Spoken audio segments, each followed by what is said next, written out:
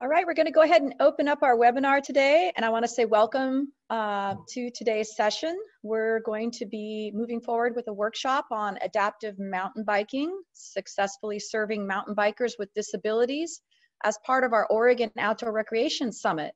We're thankful to list all of our summit sponsors and today's speakers for making today's session possible. So thanks to all of our sponsors and all of you, our panelists today. My name is Michelle Emmons McFarland. I'm a founding member and volunteer of the Alpine Trail Crew Association, and we work with the Forest Service in the Middle Fork Ranger District here in the Willamette National Forest, a nonprofit trail stewardship organization. We're dedicated to providing sustainable, equitable access to our public lands on trails, and we're super excited to be moderating today's program. So moving forward, well, before we get started here, we're going to talk a little bit about housekeeping. Our Oregon Trails Coalition Director, Steph Knoll, will be providing technical support. So if you have technical questions related to using Zoom, you can use the chat feature, and you'll find that in your control bar at the bottom of your Zoom window. Feel free to ask Steph any questions. Today's panelists will also love for attendees to introduce themselves in the chat. So let us know who you are and where you work and who you work with. As an attendee, you can virtually raise your hand. You can submit questions in Q&A. So use the chat, again, if you have technical questions, and then submit your questions for our Q&A session in the Q&A function at the bottom of your screen. You can also submit questions anytime during the presentation in the Q&A function, and we'll try to get to those as we go along. Otherwise, we can answer those at the end of the session, first come, first serve. This webinar is being recorded, and we expect to make recordings available on the Travel Oregon YouTube channel later this fall. Summit hosts will send out the recording links to all Summit participants as soon as they are available. This workshop today is presented by Oregon Adaptive Sports, a nonprofit based in Bend. And this Oregon Adaptive Sports is the leading provider of adaptive mountain biking experiences for individuals with disabilities in the Pacific Northwest. This workshop will provide critical information on trail design and selection, adaptive mountain biking equipment, and the key partnerships that allow individuals with disabilities to successfully. We'll learn about best practices in trail design to accommodate adaptive mountain bikes, what kind of adaptive equipment is used, and the critical partnerships to ensure individuals with disabilities feel welcome on their trail network. So moving forward, our presenters, first off, I will introduce Pat Adabo, the Executive Director at Oregon Adaptive Sports, which provides year-round outdoor adaptive sports experiences for individuals with disabilities, including mountain biking, which we'll learn a little bit more about this afternoon. Pat has been working in adaptive mountain biking for over a decade, specializing in instruction and introducing athletes new to the sport, along with advocacy and outreach to relevant agencies, continuing to increase access and opportunity for people with disabilities. We also have Jake O'Connor joining us. He's the founder and owner of Reactive Adaptations, one of the United States' leading manufacturers of off-road hand cycles and recumbent trikes. Jake founded Reactive Adaptations from the growing need for access to the outdoors. And yes, we also have Ashley Schaefer, a disability advocate, consultant, and designer focused on changing perceptions and moving beyond ADA for more inclusive and welcoming environments. So without further ado, let's get this party started, and I'm going to hand the mic off to Pat. Awesome. Thanks, Michelle, and welcome everybody. I'm going to pull up our presentation here. Give me just 1 second. So hopefully everybody can see that. And yeah, thanks again for having us. And I want to especially thank Ashley and Jake for joining us. Jake and I have known each other for about 10 years, and we're fortunate to have him with us here. Jake is often in his shop building bikes, and so it's great to have him here in front of such a diverse audience of people around the state of Oregon making a difference in trails and access. And then Ashley as well, who's a volunteer athlete and local friend and community member here in Bend, where OIS is based. So thanks again for joining us. What we're going to talk about today, Michelle hit on it. We're going to give a pretty high level introduction to what adaptive mountain biking is, at least in the context of what we're presenting on today. Talk about equipment, some keys to trail design and selection, and again, all the partnerships and organizations that make it all work. Just to see some of us out in action, you can see Jake there pedaling in his own backyard in Crested Butte, Colorado, Ashley down riding in Yosemite, and with some friends here locally. And this is me and a friend, Topher, who came out from Colorado to come riding out here not too long ago. So overview adaptive mountain biking. What is it that we're actually talking about here? And you could consider adaptive mountain biking being this extremely broad sports. What we're talking about today is really the physical adaptation to mountain biking. So some of the populations of individuals that you may see participating in this context of adaptive mountain biking would be those with spinal cord injuries or some form of paralysis, somebody that survived a stroke, traumatic brain injury, multiple sclerosis, muscular dystrophy, amputees. But please, as you're developing your own access or tools or resources, don't forget to consider that there are many people of many different abilities that are mountain bikers. At OIS, we serve kids, adults, we serve folks with cognitive disabilities, many of whom don't need any real adaptation to the physical side of mountain biking, again, that we're focusing on today. But some of the trail design and communication that we will talk about may be appropriate to consider when including those individuals. So again, in context, what is adaptive mountain biking? What does it all encompass? It's just as wide-ranging as non-adaptive mountain biking.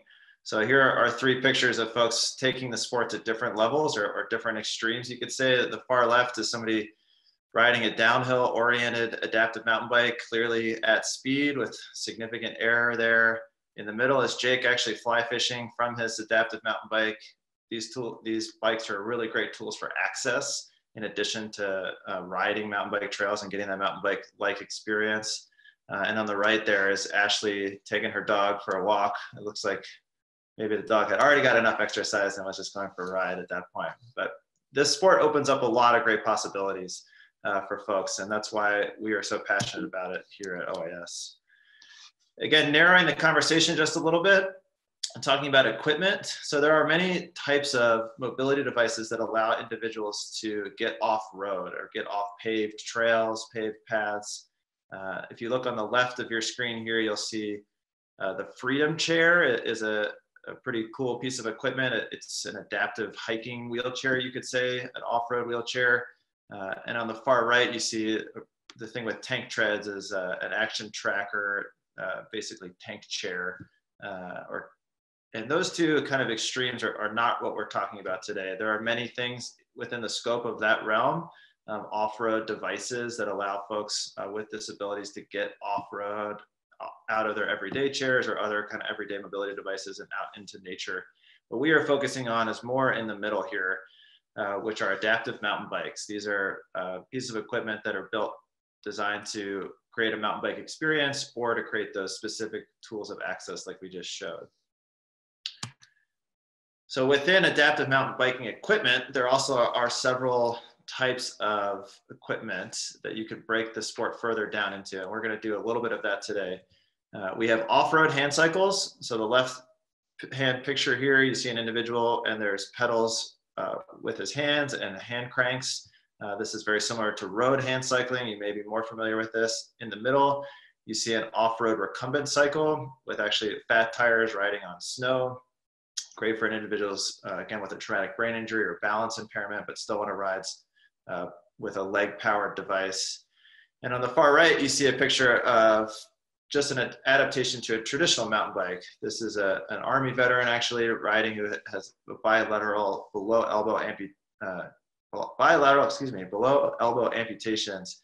And if you look closer there, you can see how his handlebars are adapted, and he has a very specially designed butt brake that he uses behind the seat there. Again, what we are focusing on today are the left-hand and middle pictures. Matt over here on the right, that's mountain biking, doesn't really need any specific adaptations or considerations when it comes specifically to trails compared to 3 or 4-wheel devices. So within the realm that we are focusing on, front wheel off-road, or off-road hand cycles and recumbent hand cycles, we have a few different categories of those. We have front wheel drive off-road hand cycles, we have rear wheel drive off-road hand cycles, and we have those off-road recumbent cycles, nearly all of which are going to be rear wheel drive. In the adaptive sports world, we refer to front wheel drive cycles as Delta style, which basically means, if you see here, the front, the 2 wheels are in the back versus 1 wheel in the front. The similarity to these for many users is they're often very similar, or the pros are often very similar to road hand cycles, a piece of equipment somebody may be more familiar with. There can be some simplicity with the controls and some overall kind of ease of use compared to some rear wheel drive hand cycles. Rear wheel drive, we often refer to as tadpole style. If you see pictures here, you can see how the 2 wheels are in the front with the 1 drive wheel in the back, resembling a tadpole. Tadpole style off-road hand cycles are some things that Jake makes. Jake makes a few different styles, and he can elaborate a little bit on those. There are a few different manufacturers out there, both here in the United States and abroad. So specific pros and advantages to these types of bikes are the improved traction by having the drive wheel in the back.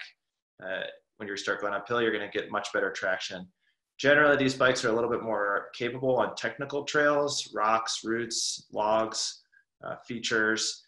And they also generally give you that mountain bike feel. Is something that we often hear reported when you're riding a tadpole bike versus the Delta style or front wheel drive bike. And then of course the off-road recumbent cycles. So many of you probably have seen off-road or recumbent cycles out just on bike trails. Off-road bikes just take those bikes to the next level in terms of fat tires, suspension, mountain bike components, drivetrains, things like that to allow riders to get further off-road. There are other types of adaptive mountain bikes that are 3 or 4-wheeled that we are not going to talk about today. Those would be gravity focused or motor assist only, bikes that don't have any pedals of any sort.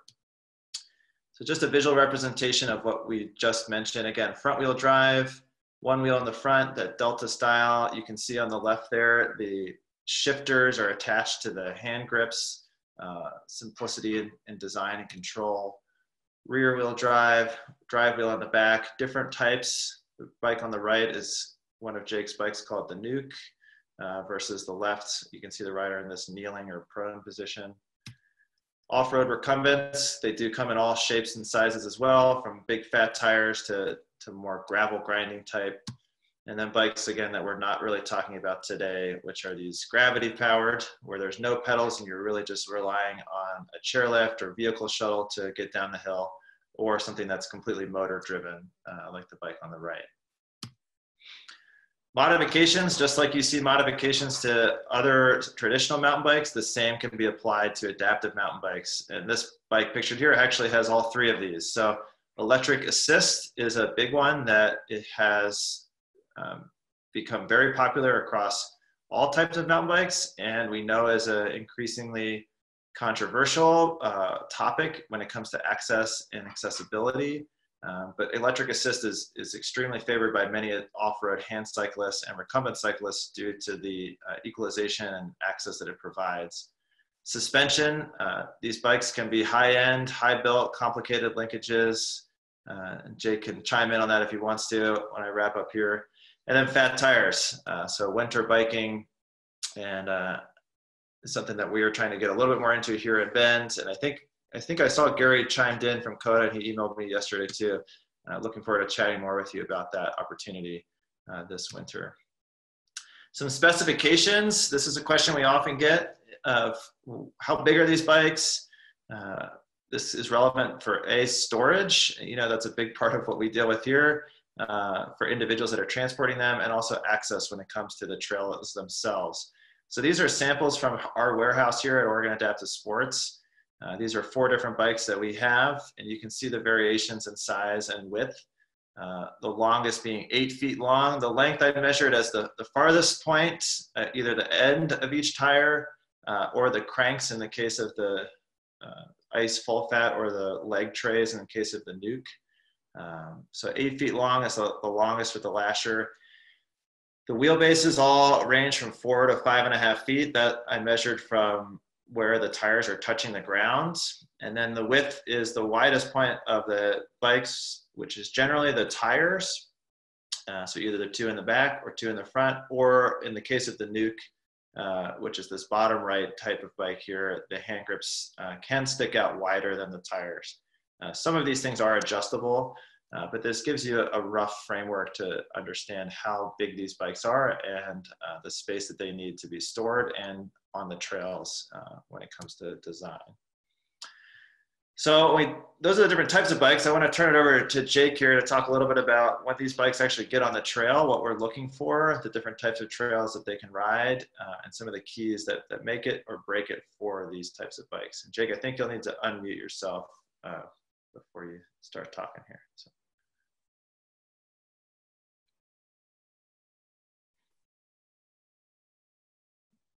Try it one more time. Can you hear me now? Yes. All right. Hey, thanks for having me, Pat. And that was a really good description of all the different types of hand cycles that are out there. And I appreciate you guys having me.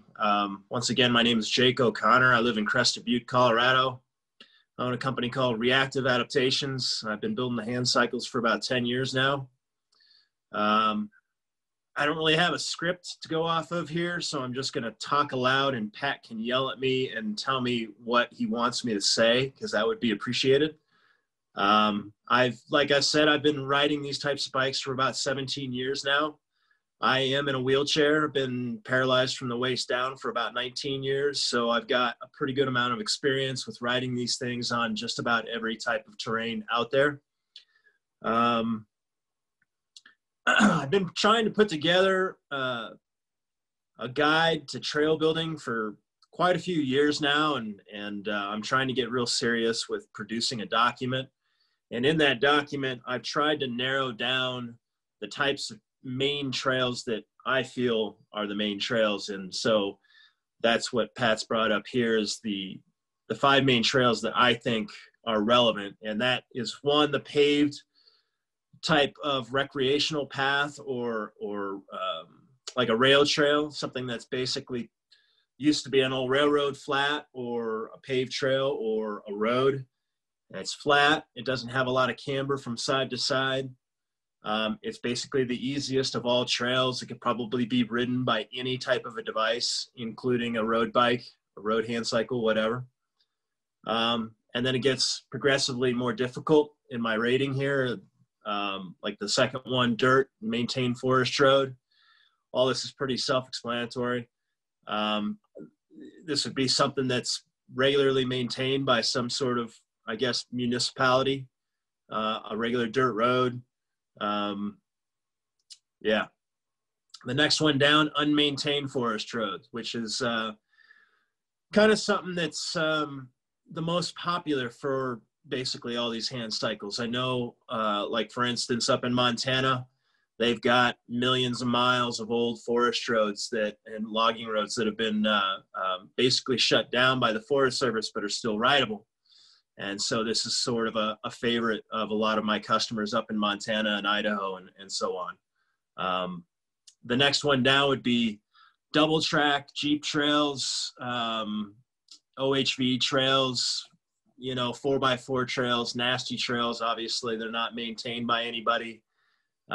They can be washed out. They can be really easy to access. It could be a whole range of difficulty in this category right here. But these are also very popular with my customers because most of the time they're fairly wide. A lot of the obstacles are kind of removed because the OHVs have done a good job of kind of removing some of the larger obstacles, I guess you could say. So this is a really popular category, I think, for most of my customers. And then the last but not least is single track. This would be anything that's generally, in my opinion, 8 inches wide all the way up to 2 feet wide. Generally speaking, they're probably about 18 inches wide. And this is my favorite type of thing, but this is the most difficult category. Most of the trails up here in Crested Butte seem to be in the 18 or inches or lesser range. So I've had to adapt these bikes to try and fit those trails the best we can. And as our technology seems to be getting better and better every year, more and more of my customers are finding themselves on these single track type trails. Whether that's good or bad, I don't know. But that's kind of what we're looking at.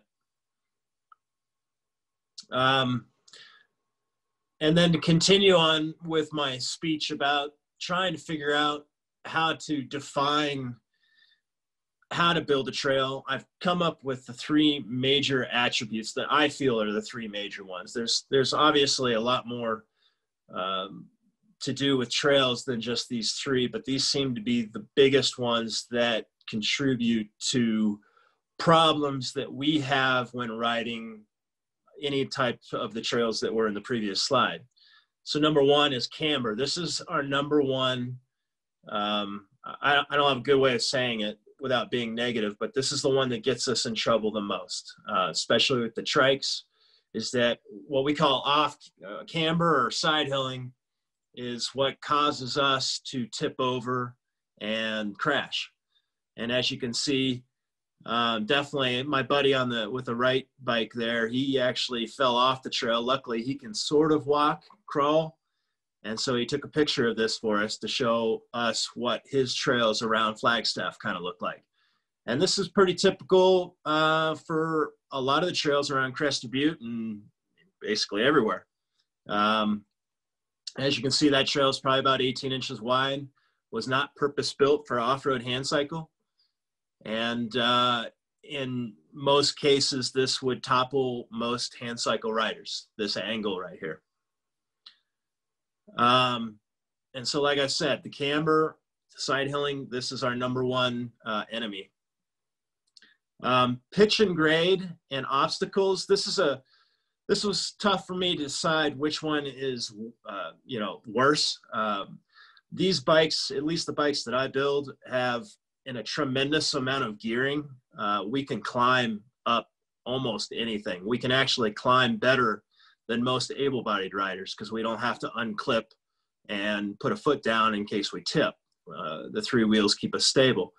And so we're, with the addition of motors and what we call mountain drives and all the new drivetrains that are coming out these days with incredible gear ratios and all that good stuff, we're able to climb virtually everything that able-bodied mountain bikers can. But that being said, some of the front wheel drive off-road hand cycles struggle a little bit with this type of terrain. Front wheel drive generally tends to, I guess you could say, fail after about 6, 7, 8% grades. The front wheel starts to break loose a little bit, and the rider tends to struggle a little bit to get up the hill. So anyway, back to the attributes. Pitch grade is a problem for us, even with the rear wheel drive bikes, but probably less of a problem than the camber. And then the last but not least is obstacles. This is pretty self-explanatory. I mean, most of these bikes that are out there are 32 inches wide, 33 inches, 34, 35 inches wide. And so I know a lot of the bridges that were built out in Crested Butte at one point were not wide enough for me to get across. So since we've tried to go back and widen some of those, a lot of the rollovers, like in the picture on the right, we've had to make sure that those are wide enough for my bikes and other manufacturers' bikes. But definitely obstacles are one of the biggest challenges on the trails for us, man-made or not, for sure.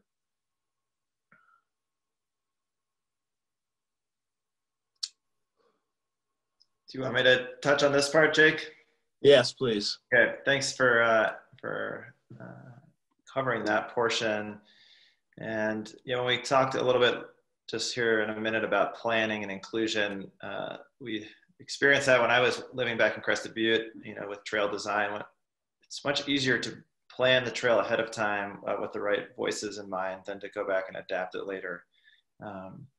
But one of the biggest barriers that we hear and experience even as a program for off-road hand cyclists or off-road recumbent cyclists is just the lack of information.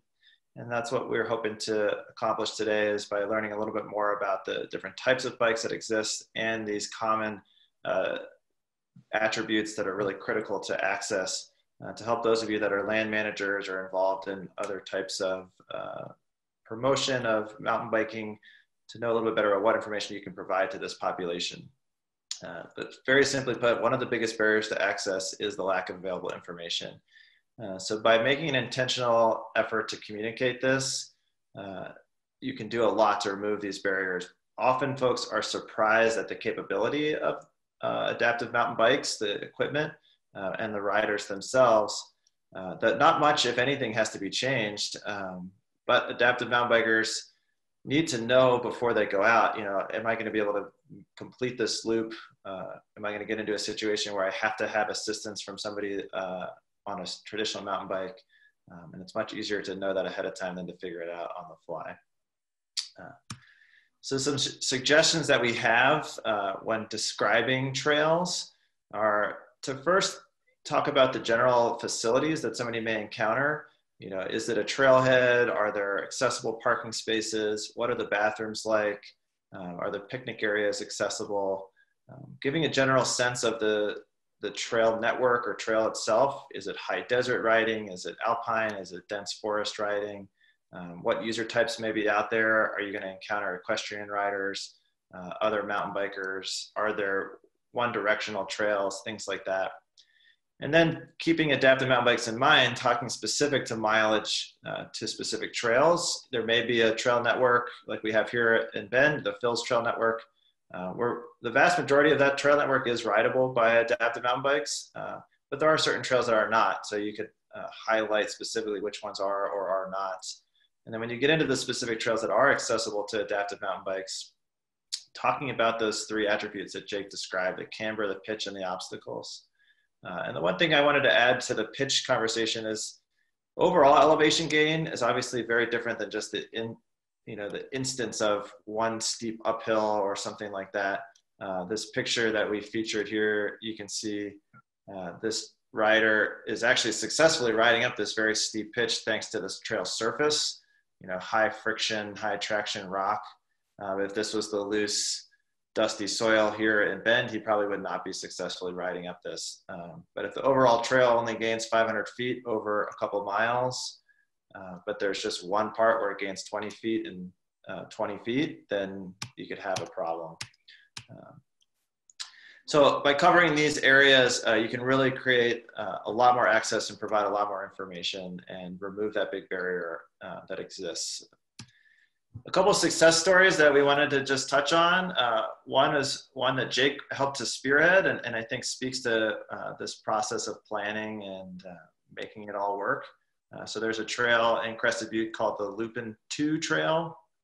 And this is, Jake, do you remember how long the trail is? It's only a mile or two. It's not very long. Couple mile trail close to town. These pictures are both of that trail. But it took several agencies involved to make this come together. So first and foremost were the riders themselves, the local athletes, Jake being that critical voice. Local nonprofit there called the Adaptive Sports Center, very similar to Oregon Adaptive Sports, the local trail advocacy group, the town, the land trust, the BLM, those folks that are in charge of those actual land easements and access. All of those folks came together to purpose build a trail that was able to accommodate off-road and adaptive mountain bikes, as well as create a really great user experience for every type of rider. One key component that came out of that was simply expanding the width of the trail during construction to roughly that 4 foot wide mark that you often see when trails are machine built by trail dozers and things like that. This allows for barrier-free riding for the adaptive mountain bikes It also allowed for increased or decreased user conflicts. So if a trail runner was coming up upon a mountain biker, there was more room for those folks to get by each other. And then over the course of a couple of years, that trail really grew back into what looks like more natural 1.5 wide single track, but ultimately resulted in a really universal riding experience. And fortunately, we're having similar success here in Bend and Central Oregon. We haven't specifically designed an actual trail, but all the folks at Central Oregon Trail Alliance, there's a few on this webinar right now, have been very supportive and communicating with Oregon Adaptive Sports. We have a number of local riders, Ashley's one of them, that are out riding these trails on a regular basis and often providing us as an organization critical information on trails that we are great for these bikes or not, or things that can be worked on. And then consistent communication with the Forest Service and the BLM, the two key land management agencies that are here. So part of that, it all reflects key steps of the inclusive planning process. I want to turn over to Ashley to speak about this as we continue to advocate for access. Hey, thanks. I'm Ashley Schaefer. I do advocacy and consulting for accessibility. I have a background in architecture, so I'm really into the way we design the built environment, and the outdoor is included in that since we do design these trails. And really what we're talking about here is inclusion. This is thinking about design differently in ways that will make things better for everyone, and a lot with land managers and people who are in charge of these things. A lot of times people get stuck on ADA, and that's one of the things that I've been working on a lot lately. Coming soon is a land manager's toolkit for accessibility. Look for that in your inboxes soon. But it really, ADA, is so narrow in, has all these regulations and boxes to check, and it doesn't address things like these, big rock features or these narrow bridges and the trail width and everything. It really talks about a 1/4 mile paved trail, and, the people we're talking about today don't want that. And so really getting into, there's a big diversity within disability also, as we talked about all the different types of injuries that would typically use these bikes. There's, an even broader, world of people with disabilities that want to get outside, and we don't just want a bathroom and a paved trail all the time, which is useful, but it's not everything. And so really trying to expand your lens, work on educating yourself and your organization to think about this differently. And that's kind of the point of this presentation, is to show you the, different abilities, the different types of bikes, the things that we need, because you don't know. So we have to tell you, and you have to ask. That's a big part of it, is, talking with people, engaging the community. This is part of it. Other ways to get involved with people is forming committees, hiring consultants, and really seeking lived experience. That's why Jake and I are both on this today, is because I have also been in a wheelchair for almost 19 years. And it's really important to get that lived experience from people. Because if you're going about things and you're telling people that it's inclusive and everything, and you've done all this work, well, the people that have actually, lived it will know that you didn't really do your research. And so it's super important. And, a lot of times you won't be serving people very well if you don't actually seek out help from people who've lived it. And that also touches on, paying people for their time. That's a big thing right now with, all of the DEI work that people are being asked to do. It's very important because this labor comes at a heavy cost for a lot of us. And so when you're working on your education and all of the things to expand your lens, make sure you're valuing people's time. But also, another thing on that is never assuming. That's kind of, that goes along with, all of those, is that when you're designing something, don't assume just because you've seen this presentation, for example, that what the right, trail is going to be or how to handle a certain feature. It really is important for you to ask people, whether that's with OAS or someone, in the community, hiring a consultant. You never know. And so you want to double check. So, and then another thing we talked about earlier was, the access to information. That's huge. Pat talked a lot about that, but kind of background on why. I think people with disabilities, have a really hard time going places without knowing where they're going in general, not just for trails. One of the biggest tools that I used and have used for the whole 19 years is, well, I guess not 19 years, but Google Street View. It's huge because you have no idea what's going to be accessible. ADA only applies to certain things of certain ages and all of that, and so you don't know if you're going to a business and whether or not that's going to be accessible. And so people rely heavily on that kind of information, and it brings a lot of comfort and makes things easier. And so it's kind of a similar concept with this. We need to know more specifics about the trails. I've worked with state parks trying to help them add some more accessibility to their website and, documenting things and describing things. If you can put stuff on your website, images of stuff like this rock feature that you saw of, someone who's having a hard time getting through it. If you had a picture of that describing where it was in the trail or something, that would be huge. Because like in Bend, we have a lot of trails that are great that I really love, but there is this one part near the end that is like almost impassable and you need help to get through it, or you have to go off trail, things that aren't great.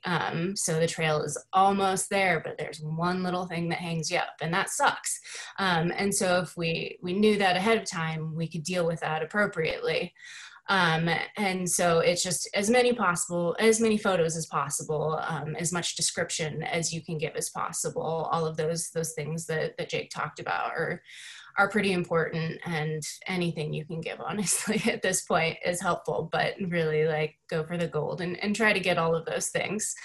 And then, another big part of welcoming people and inviting people, because within disability, the invite, if we, see a trail and it says something like, no motorized or something, which is another topic to get into, the e-assist, how it's pretty important for people on, adaptive bikes. Not everyone. For me, it definitely is. I went on a trail along the riverfront in Bend the other day, and I can't get up one of the trails near the golf course without it.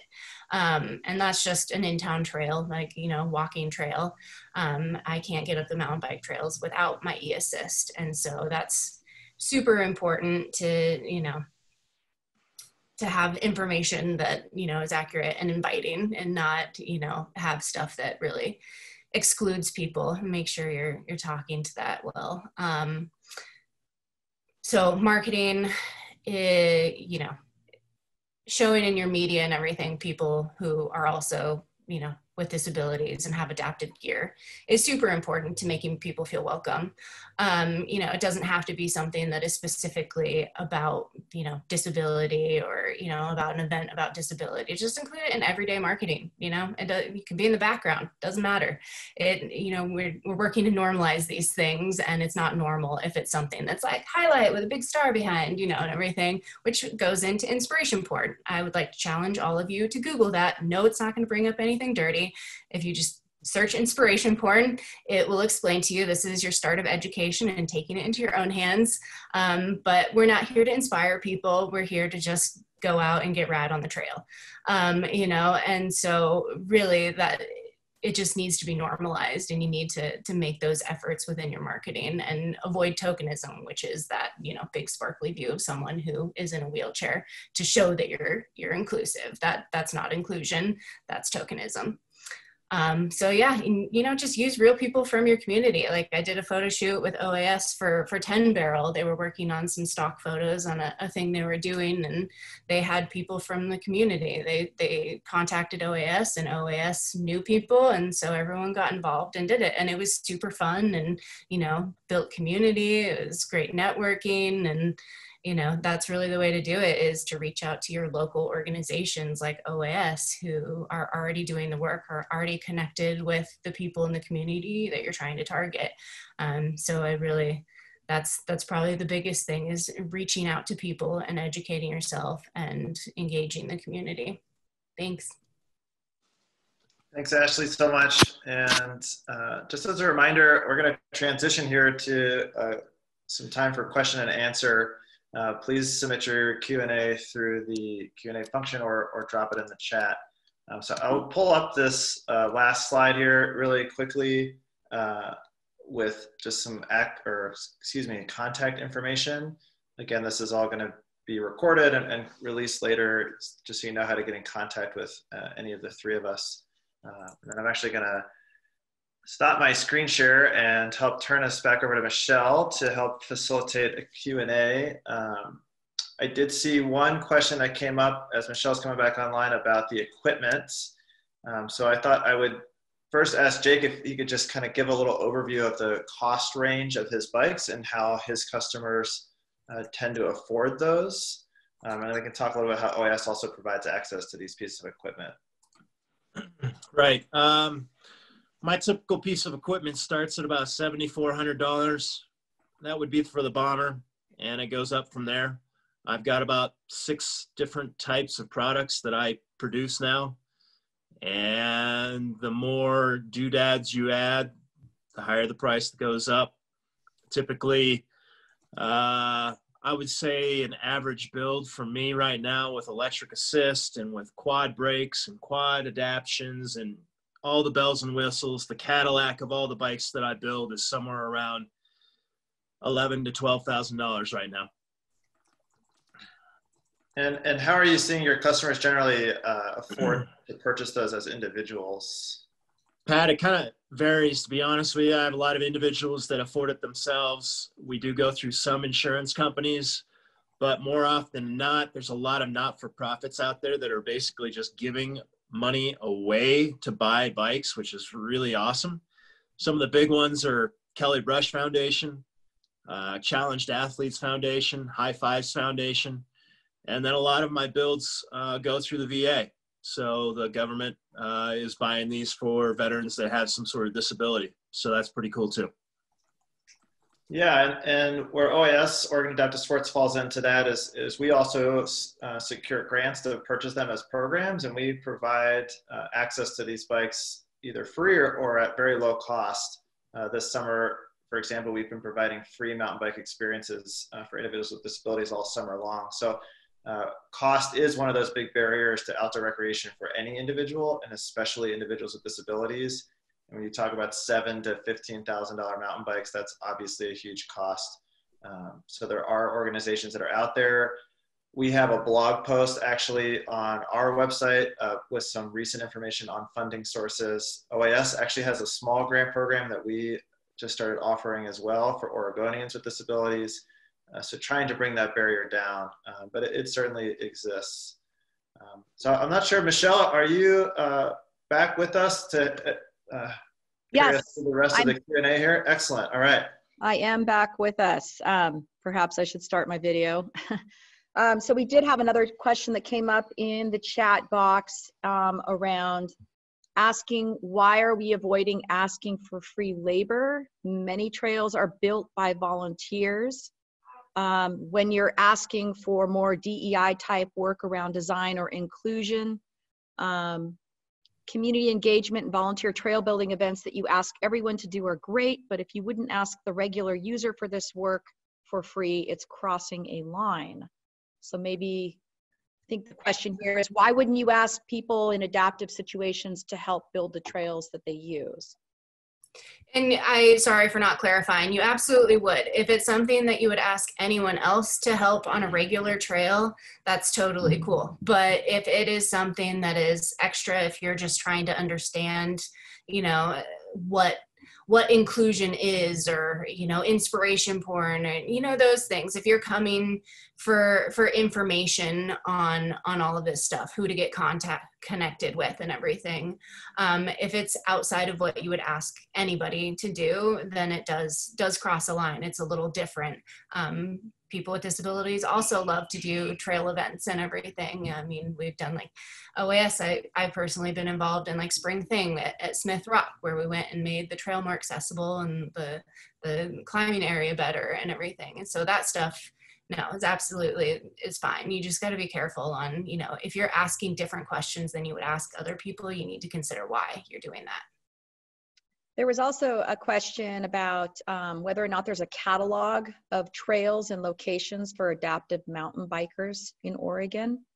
If there was anything official that was out there that people with disabilities could connect with. Specific to adaptive mountain biking, I don't believe that there is. We are starting to compile more information here through Oregon Adaptive Sports. There are many user type forums out there, and Jake could speak a little bit to this. There is a website that exists that has some information about very specific rides. I don't think any in Oregon. And then there are many like Facebook groups and things like that. One is the ORHC group, which many individuals are on that. But it's a need for sure. One thing we've started here at OAS, we started with accessible trails, not specific to mountain biking, but more geared towards hiking types experiences. So we actually have a series of about 7 or 8 of those that are available online, and we will be pivoting towards mountain biking next season, basically next spring. But it's a slow process for sure. I don't know if you have anything to add to that comment, Jake. Not really. We attempted a website called adaptivetrails.com. It's still up and running. It's at about 25%. We had about 50 or 60 trail reviews. We came up with a rating guide, similar to like Trail Forks or Mountain Bike Project, and it was going pretty smoothly, but we've since kind of run into funding problems. It's hard to keep a site up and running that's as complex as that one was. And so we've sort of shut it down temporarily till we can figure out how we can fund that. But that was our attempt, and we're still trying. Just as an aside, I'm wondering if MTB Project and Trail Forks might be open to adding a feedback segment on their sites that anyone can go to. And if I have a friend who has an adaptive need, I can go there and get information knowing that they can give me up-to-date feedback on whether that trail is appropriate for my friend to join me on. Trail Forks has the ability to post trails and basically say that it is good for adaptive or not good for adaptive. They are working with another individual on expanding their, I guess, website to include adaptive trails. I don't know anything about that, but we've talked with them, and I don't know if Mountain Bike Project has been approached or not. They've been a little bit resistant, so we've sort of stopped asking them for favors. Maybe some peer pressure from everybody would help out with that. Exactly. We have a couple more questions. So Cody Jeffers asked, with e-bikes becoming more popular and infamous at the same time, how do you suggest land managers and rule enforcers to handle blocking non-adaptive based e-bikes versus allowing adapted e-bikes with electronic components? What are the key terms that differentiate an e-bike from an adaptive bike with electric components? Yeah, this is a very big question right now, and one thing I will plug is I believe the Forest Service nationally is accepting comments right now on their e-bike policies, and so we're hoping that as these policies are continuing to develop, that there are specific definitions that really increase access for people with disabilities and help to regulate access as a whole for e-bikes. I think what we learned today, very often the bikes that you see for folks with disabilities that really impact their ability to participate in mountain biking in a traditional sense are going to be more than 2 wheels. So I would say that that's one clear distinction that you could make, that 3 or sometimes there are a few 4-wheel type hand cycle offered recumbents out there. Those are going to be being used by an individual with a disability. But I would say that the key here is communication and collaboration between organizations like OAS, individuals with disabilities, and the land management agencies in trying to figure out those solutions. I don't think that there is a totally perfect answer, other than we certainly are advocating for continued access for those riders with disabilities, but certainly understand the greater issue of e-bikes and the impact or the lack of understanding of impact on the trails and things that we just don't know yet. Maybe I should chime in, Pat. Please. As a manufacturer, I can tell you that maybe 8 out of, or 9 of every 10 of the bikes that I'm building has got some form of e-assist on it. It's hugely popular with the adaptive world. Without it, we wouldn't be doing the same trails as able-bodied riders. I've been pretty resistant to it, just because I think I'm manly enough to pedal most of these trails without e-assist, but my wife finally told me the other day, 5 years ago, get e-assist on your bike, because I wasn't able to do the same trails that Pat was doing and that she was doing. Most of the trails start 5 miles out of town here in Crested Butte. And by the time I got to those trails, I was gassed.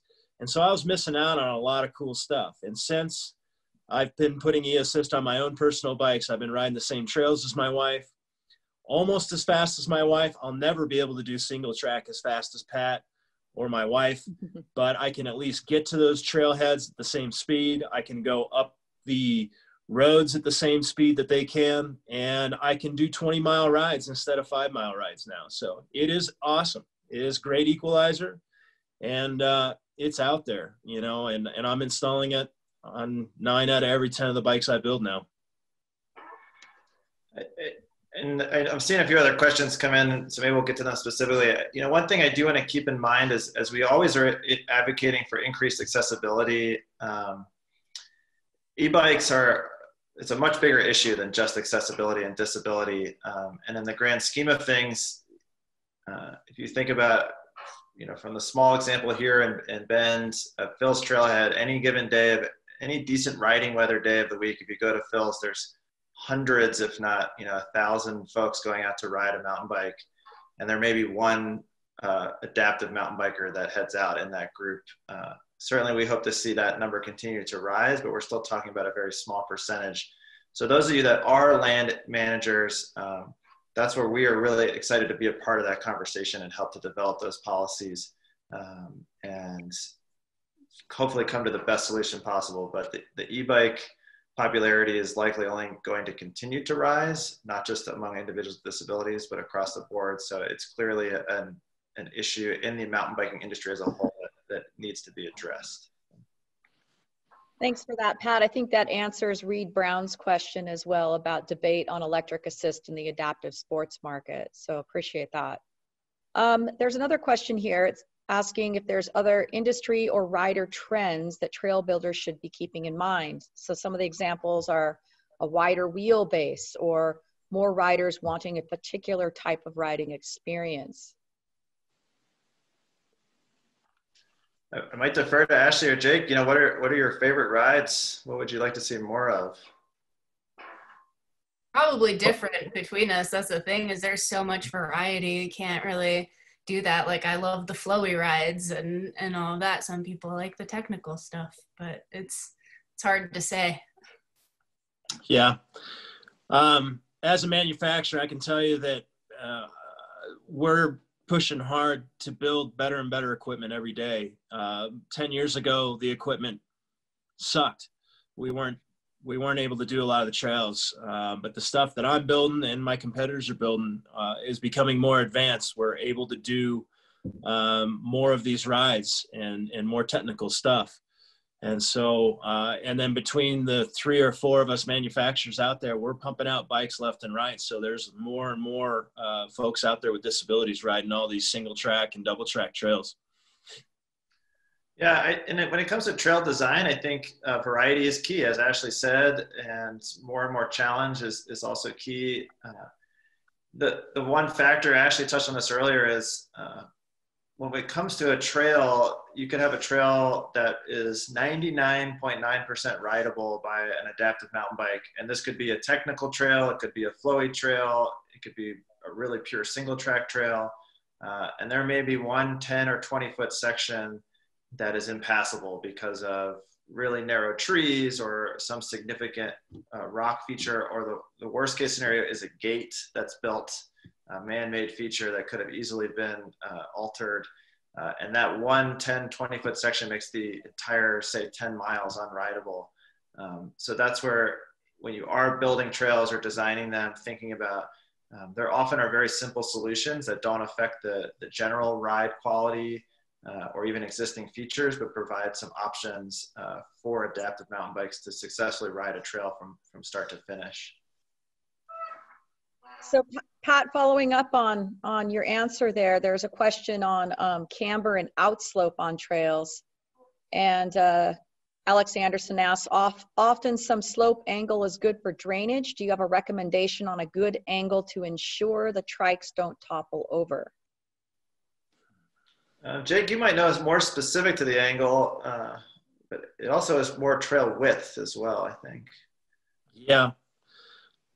Yeah, I have a little diagram that I drew up in AutoCAD that I'm trying to include with my manual that I'm writing. And you're right, a little bit of trail camber does help with drainage and whatnot.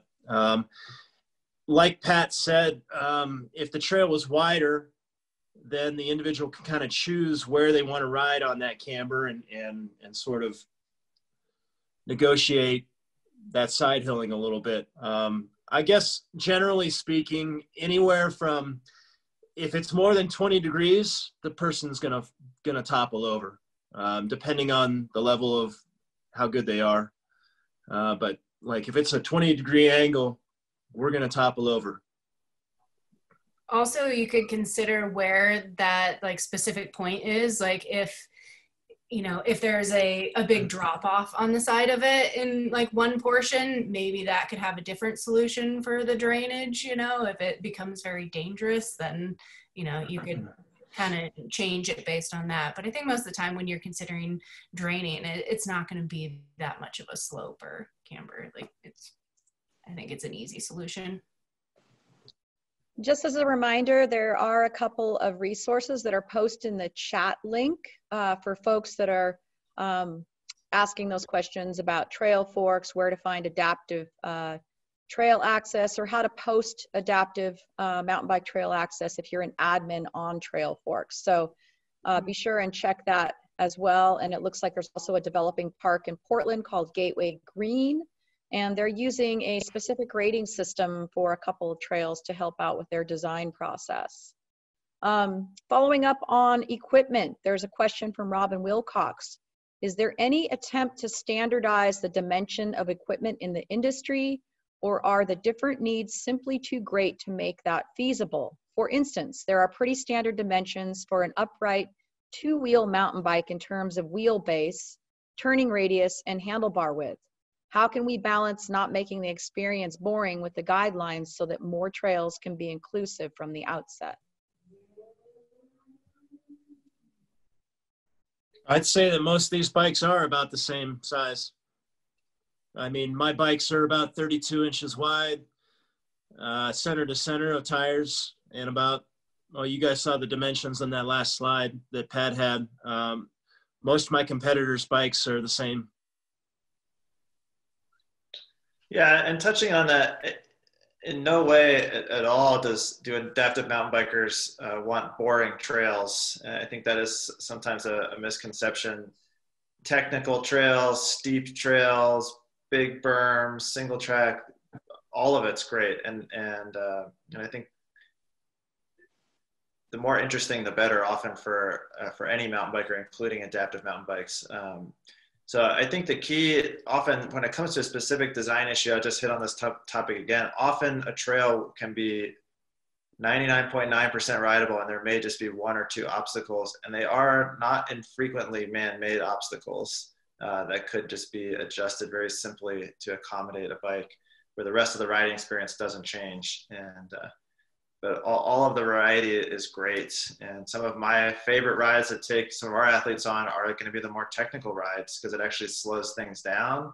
It improves folks' riding ability, their balance, their pedaling strength, everything, versus just parking at the top of a hill and letting people fly down. So. So just really quickly, I do want to honor people's time. We're at 2:31. We do have one more question in the Q&A, but for those of you who do need to get off, tomorrow's webinar on rural development and financing opportunities for outdoor rec and tourism. There's a link that's posted in that in the chat box, and that's happening tomorrow at 1:30 p.m. So you can check that out by the link. So for, again, those of you who need to get off. But if we have time for one more question, that would be great from our folks here. Absolutely. Sweet. From Ashley, she says, with the need for wider and more accessible trails, is vehicle parking an issue? Do these bikes fold down or break down to fit into cars, or is it a pickup or van that's being used to bring the bikes to the trails? Most of these folks are either putting them in the back of their Subarus, the back of their minivans.